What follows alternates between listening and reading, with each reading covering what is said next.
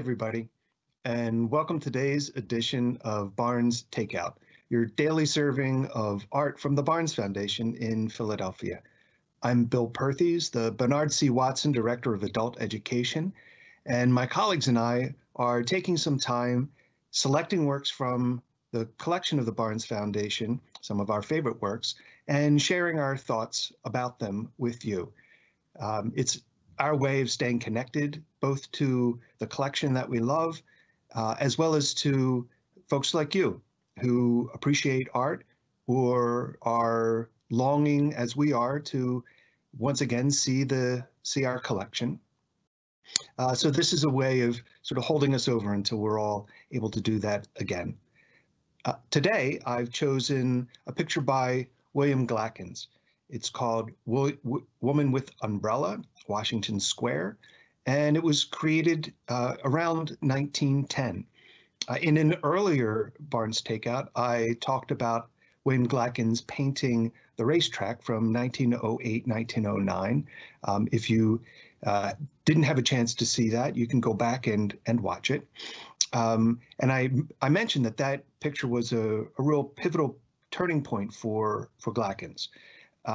So this picture was done a little bit later, a year or so later, and it really captures another really important aspect of the work of William Glackens. So this is a work on paper.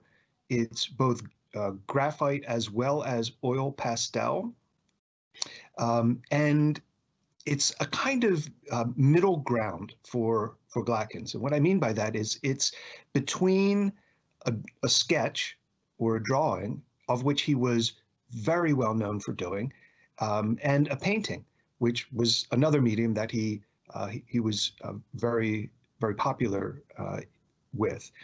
But Glackens actually got his start as an illustrator. So William Glackens was born in Philadelphia. He went to Central High School with Albert Barnes, and in high school, Glackens had the reputation for drawing witty caricatures of their instructors. Barnes and Glackens shared a love of baseball that allowed them to bond. And after Barnes went out into the business world and began to make some money, he reconnected with Glackens.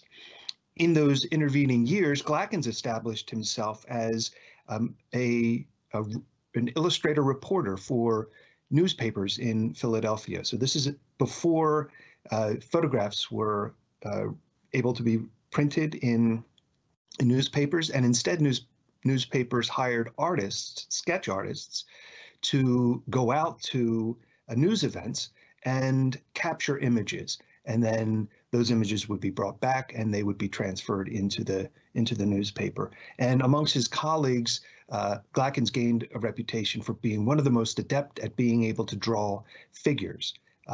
He really focused on the movement and characteristics. He was able very economically to capture the essence of a figure in simple drawing. He then went on to establish himself, as I said earlier, as a painter. And I think very much what Barnes appreciated in Glackens' work is that he understood the difference and the different responsibilities of an artist working as an illustrator in line and value, or as a painter working in color. But in this work, again, so this is both illustration as well as oil pastel, we see Glackens sort of navigating nicely between those two. I mentioned that the title of this is Woman with Umbrella, Washington Square, because in 1896, Glackens resettled in New York, eventually finding a studio on Washington Square. And I suspect one of the reasons that he chose that location is that it gave him ready access to Washington Square and all of the people that would congregate and gather or move through that square, so that he could literally just look at his studio window and be able to see that. And This illustration has a bit of an elevated vantage point, and it may have been the case that at least some of it, or perhaps the idea of it, came to him as he was looking out of his studio window. His son Ira wrote that William Glackens would never leave the house without carrying a sketchbook and a pencil with him.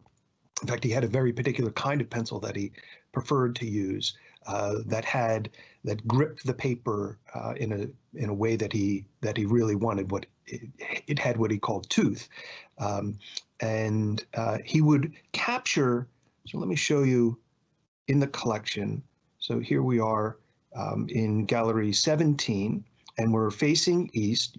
This is Gallery 17 is one of the rooms in the Barnes Foundation that is almost exclusively or largely filled with works on paper. There are some paintings, so you see this work by Henri Matisse, but our drawing, you'll see it's very modest in scale, is here. It's surrounded by works by other American artists, including Charles Demuth below, Francis McCarthy, a local artist, another Demuth above, and a Pennsylvania German Fractor above. The work over the doors by Jules Pasquin. But so here's the picture that we're talking about. If we put it back into, and if we go back to it, here we see it full. And I wanted to show you not just that, but this little drawing. So this is actually in Gallery 20.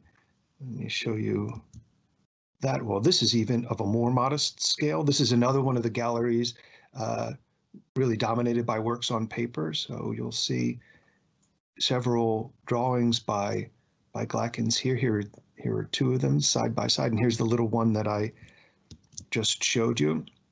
And in this little sketch, I think you can see how just through a series of simplified lines, and not simplified, but simple lines, Glackens is able to really capture the essence of this figure's movement, right? The particular sway of the cloth, the transfer of weight from one foot to another, the sense of gait of the figure. And if we go back to our work, it's not too dissimilar to this figure here, walking in a different direction, but again, capturing that sense of animation, of physical movement through space. So, and if we look at other figures in this picture, you can see how each one has a kind of individual quality to them. So it's not as if they are individuals themselves. So he's not really focusing on facial features, for instance. They're kind of types, but each of them have a particular way of standing or moving or interacting with another figure. And I would say that's even true of the horse and carriage in the middle distance. Even the sense of the gait of the horses through just an economy of lines, Glackens is able to capture that.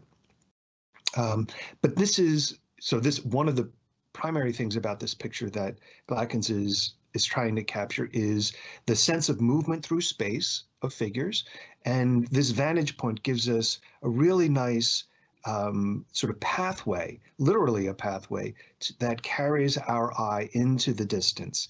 You'll notice that the pathway sort of snakes through the picture, but as it does so, interestingly, you'll notice that we're almost always moving behind the tree, with the tree here in the foreground with this figure in blue, the figure with the umbrella that gives the picture its title, that we navigate across this tree.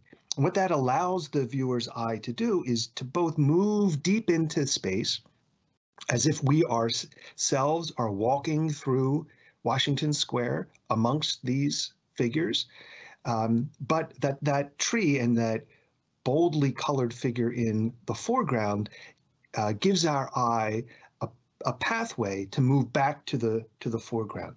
So he's really mapped out a means of our eye, both traveling through space, but also navigating back to the foreground. And he does that not only by way of this tree, but also in the bold color choice that he gives the figures in the foreground. So you'll notice that he uses the complementary colors of red and blue and yellow. So these become really attraction points for our eye. But that each figure, as we move back, becomes a little less distinct. These figures in the again in the middle distance are just a few sketched lines, and that the scene in the very far distance is just a bit of color, which gives us a hint of the cityscape, perhaps beyond there. There's a vibrancy and an animation to this picture that really characterizes the best aspect of William Glackens' work. Few artists of his day were able to so immediately capture the quality of figures in motion than was William Glackens, whether it's in line drawing or in pictures. And I will return to Glackens and paintings by Glackens in the collection in the future. But that's all for me today. I appreciate you watching, and if you haven't already signed up for our notices of the Barnes Takeout, I strongly encourage you to do so. Also, please leave comments below. We really appreciate hearing from you. We really want to hear your response to it. And until tomorrow, take care. I'm Tom Collins, Neubauer Family Executive Director of the Barnes Foundation. I hope you enjoyed Barnes Takeout. Subscribe and make sure your post notifications are on to get daily servings of art. Thanks for watching and for your support of the Barnes Foundation.